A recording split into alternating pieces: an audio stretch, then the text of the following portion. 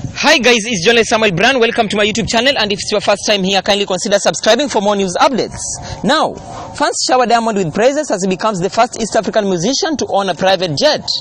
Diamond Platinumz has become the first East African musician to own a private jet. According to his latest interview that he did early today, the guy said that he has bought the jet but he has not yet shared it with netizens, something that has left questions among his followers on social media. Remember, there is some rumors which has been going around on social media for a while, saying that Diamond is owning a private jet, something that he has confirmed today. Now, this news concerning Diamond becoming the first East African musician to own a private jet has gone viral on different social media platforms, whereby it's sparking mixed reactions currently. Many are out to congratulate Diamond for the achievement, while others are out to him to reveal some more details concerning his jet at the same time.